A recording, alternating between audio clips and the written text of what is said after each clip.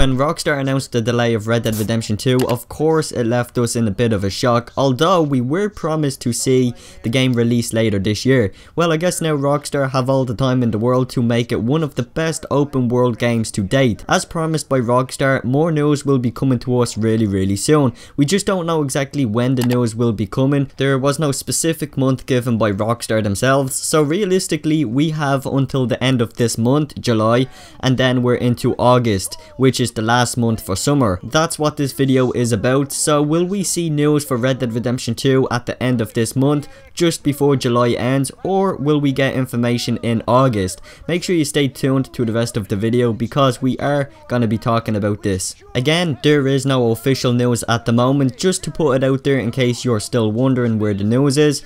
Rockstar Games has still yet to give us more information regarding Red Dead Redemption 2. So as I said at the start of the video guys, I will be talking about when is Rockstar Games gonna give us information, because as promised by Rockstar, we will be seeing news sometime really soon. It is currently the 9th of July as I'm recording this video. We are pretty much into the middle of July now, and there is still no official word when we're gonna see information for Red Dead Redemption 2. We still have August, and August is still pretty much classed as summer, so if there is no information this month, then of course that leaves us with August, which of course the second largest gaming event, Gamescom, will be happening in the month of August. It is very possible that Rockstar Games are gonna be releasing information in August. Simply, that is when all of the other gaming companies will showcase some of the new things that will be happening in their upcoming games. So it will make a lot of sense if Rockstar Games do drop the bomb in August and give us a lot of new, really cool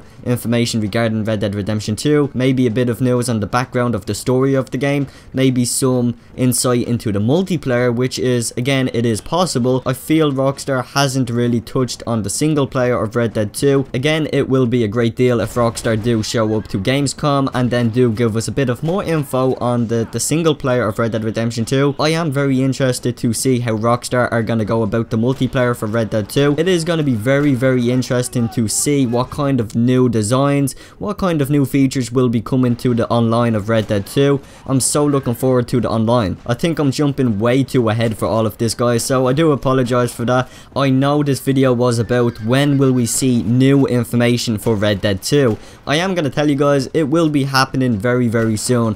I don't think we will receive any news this month. Really deep down in my gut, I think we will get new awesome information next month, in the month of August. I mean, it is impossible at this moment in time to guess what Rockstar are doing, but I really do feel like that we will get information next month rather than this month. You know, I think August is obviously a fresh month.